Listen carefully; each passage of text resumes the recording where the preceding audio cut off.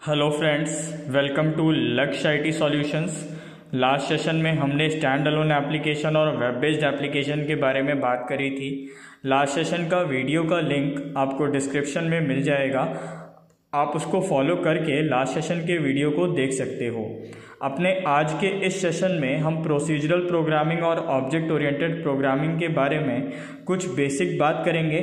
तो आइए शुरू करते हैं। चाहे आप कोई भी प्रोग्रामिंग लैंग्वेज यूज़ करें, ये दो कॉन्सेप्ट किसी भी प्रोग्रामिंग लैंग्वेज का बेस हैं। जितनी भी प्रोग्रामिंग लैंग्वेज यूज़ होती हैं वो इन दो कॉन्सेप्ट में से किसी एक पर ज़रूर बेस्ड होगी। या तो वो प्रोग्रामिंग लैंग्वेज प्रोसीजरल ओरिएंटेड होगी या तो वो प्रोग्रामिंग लैंग्वेज ऑब्जेक्ट ओरिएंटेड होगी।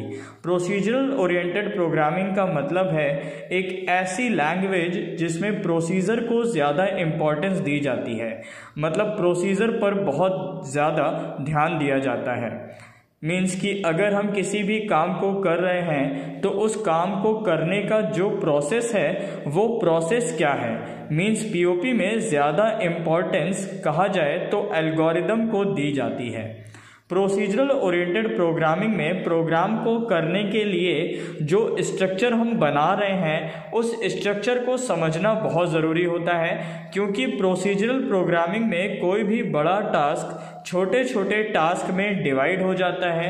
मीन्स आप इस तरह से समझ सकते हो, फॉर एग्जाम्पल आप एक कंपनी के मैनेजर हो और एज अ मैनेजर आपके पास कई सारी रिस्पॉन्सिबिलिटीज़ होती हैं और कई सारे काम भी होते हैं। तो आपने अपने अंडर में काम करने के लिए कुछ एम्प्लॉयज़ रख लिए हैं और उन एम्प्लॉयज़ ने भी अपनी रिस्पॉन्सिबिलिटी को सही से निभाने के लिए अपने अंडर में कुछ लोग रख लिए हैं ताकि उनका काम भी आसानी से हो सके। तो यहाँ पर एक्चुअल में हुआ क्या, ये कि जब भी ज़रूरत पड़ेगी तो उस वक्त ज़रूरत पड़ने पर आपने अपने काम को कई लोगों में बांट दिया है ताकि ईजिली आप अपने टास्क को एग्जीक्यूट करा सको। सेम यही काम हम लोग अपने प्रोग्राम में करते हैं कि ज़रूरत पड़ने पर हमारा मेन प्रोग्राम छोटे छोटे प्रोग्राम्स में डिवाइड भी हो जाता है और इन छोटे छोटे प्रोग्राम्स को हम फंक्शन बोलते हैं। ओवरऑल आप ये भी कह सकते हैं कि प्रोसीजरल प्रोग्रामिंग में बड़े बड़े प्रोग्राम को छोटे छोटे प्रोग्राम में डिवाइड करके फिर सॉल्व करा जाता है और ये फंक्शंस ग्लोबल डेटा को शेयर करते हैं। ग्लोबल डेटा का मतलब वो डेटा जो कि मेन फंक्शन के पास है। मेन फंक्शन को आप इस तरह से समझो कि फॉर एग्जांपल जैसे हर एक कंपनी में मैनेजर के बिना कोई भी काम नहीं हो सकता है। वो मैनेजर उस कंपनी का मेन फंक्शन है क्योंकि वो सारे के सारे एम्प्लॉयज़ को हैंडल कर रहा है। इसी तरह से आपके प्रोग्राम में भी एक मेन फंक्शन होता है जो कि अपने अंडर जितने भी फंक्शंस होते हैं उनको हैंडल करता है। प्रोसीजरल प्रोग्रामिंग में सबसे ज़्यादा ध्यान एल्गोरिदम और फंक्शंस पर दिया गया था, मतलब काम करने के तरीके पर सबसे ज़्यादा ध्यान दिया जा रहा था कि कोई भी काम को किस तरीके से करा जा रहा है, उसको करने का प्रोसेस क्या है। फंक्शंस की ज़रूरत हमें पड़ती है अपना लॉजिक लिखने के लिए। फॉर एग्जांपल जैसे आप एक कैलकुलेटर का एप्लीकेशन बनाना चाहते हो तो कैलकुलेटर के एप्लीकेशन में अलग अलग तरह के ऑपरेशंस आपको कराने पड़ेंगे। फॉर एग्जांपल एडिशन का ऑपरेशन कराना होगा, सब्ट्रैक्शन का ऑपरेशन कराना होगा, मल्टीप्लिकेशन, डिवीज़न, परसेंटेज, अलग अलग ऑपरेशन कराने होंगे। तो इन अलग अलग ऑपरेशन को कराने के लिए हमें अलग अलग फंक्शंस बनाने पड़ते हैं। तो ये सारे के सारे फंक्शंस जब आपस में एक साथ काम करते हैं तभी हम कैलकुलेटर जैसा एक एप्लीकेशन बना सकते हैं।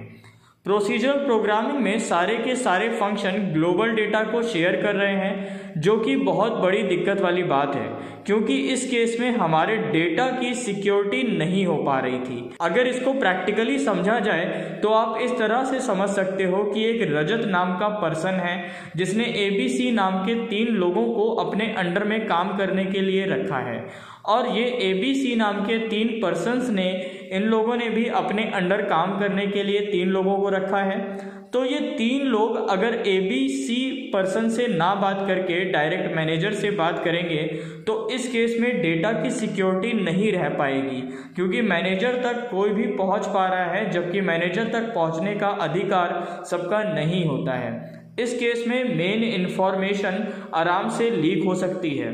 प्रोसीजरल ओरिएंटेड प्रोग्रामिंग में सबसे बड़ी दिक्कत वाली बात यही थी कि डेटा सिक्योरिटी नहीं थी। आराम से हमारा डेटा किसी भी फंक्शन तक पहुंच पा रहा था। एक बात और कही जाती है कि प्रोसीजरल प्रोग्रामिंग में टॉप डाउन अप्रोच फॉलो होती है। इसका रीज़न ये है कि कोई भी बड़ा प्रोग्राम छोटे छोटे प्रोग्राम्स में डिवाइड हो रहा है और जब वो छोटे छोटे प्रोग्राम एग्जीक्यूट होंगे तभी जा कर के कोई एक बड़ा टास्क एग्जीक्यूट हो पाएगा। That's why we can say that POP follows top down approach. ये जो छोटे छोटे फंक्शंस हमने बनाए हैं ये सभी फंक्शंस मेन फंक्शन के डेटा को यूज़ कर सकते हैं। क्योंकि ये मेन फंक्शन का ही पार्ट है इसलिए कहा जाता है कि maximum function share global data. Procedural programming को स्ट्रक्चर्ड प्रोग्रामिंग भी बोला जाता है। प्रोसीजरल प्रोग्रामिंग में डेटा को हाइड नहीं करा जा सकता है क्योंकि डेटा की सिक्योरिटी नहीं है। आराम से कोई भी फंक्शन किसी भी डेटा को एक्सेस कर सकता है। पीओपी का केवल मेन मकसद एग्जीक्यूशन कराना था, फिर चाहे वो कैसे भी हो। बट अगर देखा जाए तो कुछ इसके एडवांटेजेस भी थे। फॉर एग्जाम्पल अगर कोई एरर आ जाए तो उसको आराम से ढूंढ सकते हैं, आराम से उसको रिसॉल्व भी कर सकते हैं। टेस्टिंग के पर्पस से भी बहुत फ़ायदा है। पीओपी की वजह से सॉफ्टवेयर का मेंटेनेंस भी ईजिली हो जाता है।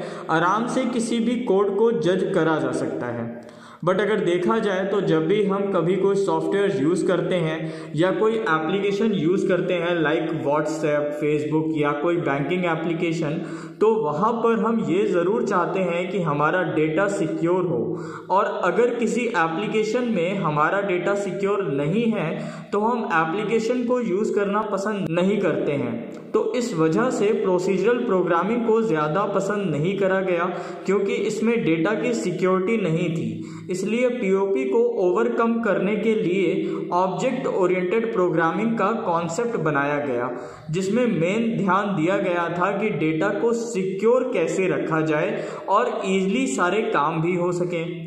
ऑब्जेक्ट ओरिएंटेड प्रोग्रामिंग एक न्यू टेक्नोलॉजी थी प्रोग्राम्स को बनाने के लिए। एक बात याद रखिएगा कि ऑब्जेक्ट ओरिएंटेड प्रोग्रामिंग एक तरह की गाइडलाइन होती है प्रोग्रामर के लिए जिसके द्वारा प्रोग्रामर बहुत ईजिली और बहुत मैनेज वे में किसी भी काम को कर सकता है, किसी भी प्रोग्राम को बना सकता है। ऑब्जेक्ट ओरिएंटेड प्रोग्रामिंग में एरर आने के चांसेस भी बहुत कम होते हैं और इसको यूज़ करके डेवलपर्स आपस में ईजिली कम्युनिकेट भी कर सकते हैं और एक दूसरे के द्वारा दिए गए इंस्ट्रक्शंस को समझ भी सकते हैं जिससे उनके बीच में कोलैबोरेशन बना रहेगा और काम को करना इजी हो जाएगा। क्योंकि जब भी हम कभी कोई सॉफ्टवेयर या कोई एप्लीकेशन बनाते हैं तो हमें अपना काम कई सारे लोगों में डिवाइड करना पड़ता है। इस केस में कोलैबोरेशन होना बहुत ज़रूरी है जो कि ऑब्जेक्ट ओरिएंटेड प्रोग्रामिंग को यूज़ करके डेवलपर्स को मिल सकता है। देखिए एक बात तो पक्की है कि फंक्शन के बिना प्रोग्राम का बनना इम्पॉसिबल है, चाहे कोई भी प्रोग्रामिंग लैंग्वेज हो। बिकॉज किसी भी काम को करने के लिए फंक्शन तो हमें चाहिए ही चाहिए, फिर चाहे वो मेन फंक्शन हो या यूज़र डिफाइंड फंक्शन हो या किसी तरह का कोई प्री डिफाइंड फंक्शन हो। यहाँ भी हम यही सब करेंगे बट यहाँ एक न्यू पैटर्न पर हम ये सब काम करेंगे और इस पैटर्न को ही ऑब्जेक्ट ओरिएंटेड प्रोग्रामिंग बोलते हैं। ऑब्जेक्ट ओरिएंटेड प्रोग्रामिंग में डेटा और उससे रिलेटेड फंक्शन को एक ब्लॉक में बंद कर दिया जाता है जिससे कि डेटा को केवल वही फंक्शन यूज कर सकता है जिसके लिए वो डेटा है। अदर फंक्शन उस डेटा को एक्सेस नहीं कर सकते हैं। तो कुल मिलाकर के आप ये भी बोल सकते हो कि डेटा और उससे रिलेटेड फंक्शन को एक ब्लॉक में बंद कर दिया जाता है जिसको हम ऑब्जेक्ट बोलते हैं।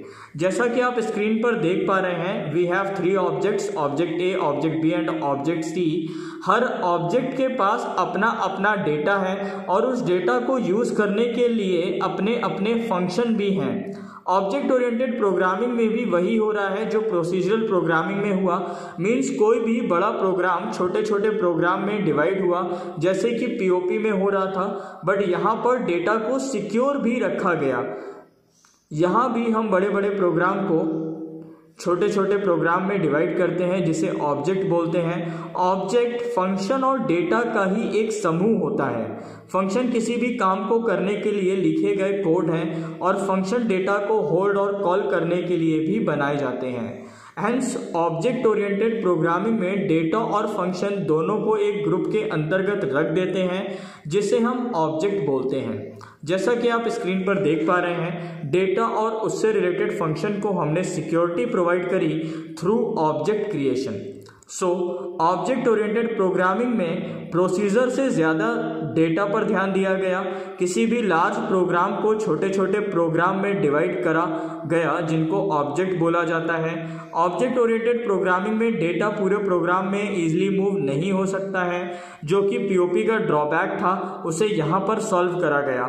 ऑब्जेक्ट ओरिएंटेड प्रोग्रामिंग में फंक्शंस तो आपस में कम्युनिकेट कर सकते हैं एक दूसरे से, बट डेटा आपस में शेयर नहीं हो सकता है फंक्शंस के बीच में। Object oriented programming bottom up approach follow करती है। कुल मिलाकर के अगर देखा जाए तो ऑब्जेक्ट ओरिएंटेड प्रोग्रामिंग में डेटा को हाइड करना और डेटा को सिक्योर रखना, इस बात पर ज़्यादा ध्यान दिया गया। ऑब्जेक्ट ओरिएंटेड प्रोग्रामिंग 4 कॉन्सेप्ट्स पर बेस है, या ये भी बोला जा सकता है कि ऑब्जेक्ट ओरिएंटेड प्रोग्रामिंग के टोटल 4 बिल्डिंग ब्लॉक्स होते हैं: encapsulation, abstraction, inheritance and polymorphism. तो अपने आज के इस सेशन में फिलहाल इतना ही। ऑब्जेक्ट ओरिएंटेड प्रोग्रामिंग के बारे में हम लोग डीपली नेक्स्ट सेशन में बात करेंगे, जिसमें कि हम इसके 4 बिल्डिंग ब्लॉक्स के बारे में डीपली जानेंगे और साथ ही साथ प्रोसीजरल प्रोग्रामिंग और ऑब्जेक्ट ओरिएंटेड प्रोग्रामिंग में कुछ डिफरेंसेस के बारे में भी बात करेंगे। होपफुली अपने आज के इस सेशन में मैंने आपको जो कुछ भी समझाया वो आपको समझ आ गया होगा। बाकी बातें नेक्स्ट सेशन में। अपने कमेंट्स, अपने व्यूज़ और अपनी क्वेरी कमेंट बॉक्स में ज़रूर टाइप करिएगा। और अगर आपको किसी भी तरह का कोई डाउट हो या कोई क्वेरी हो तो आप हमें ईमेल भी कर सकते हैं। हमारी ईमेल आईडी डिस्क्रिप्शन में दी गई है। और रेगुलर हमारे वीडियो के अपडेट्स के लिए सब्सक्राइब करें हमारे यूट्यूब चैनल लक्ष्य IT सॉल्यूशंस को और बेल आइकन क्लिक करना मत भूलिएगा। Thank you very much.